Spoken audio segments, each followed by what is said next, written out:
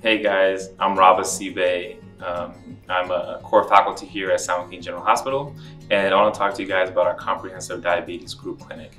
Our clinic was started about 5 years ago because we noticed a need in our residency program to educate our residents better on diabetes management, also find out better ways to treat our uncontrolled diabetic patients. With our help of our dietitian, pharmacist, resident, medical students, and attendings, we were able to effectively create a group clinic that was able to reduce the A1C on an average about 2.7 over a 2-visit period of time.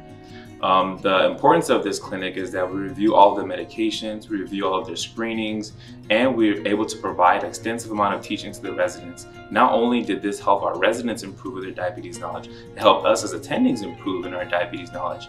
We use all the recent guidelines and are able to get our patients the appropriate access to medications and screenings that they need, and we're able to spread the knowledge to our residents to be able to go into future practices and be able to do and provide the same level of care. Diabetic patients will be able to get all the first-line treatments, and we'll be able to have a significant reduction in their A1C. When I first was in this clinic as a resident here at this program, I learned a significant amount. I can able to share that knowledge with the residents for them to better themselves and their future practice.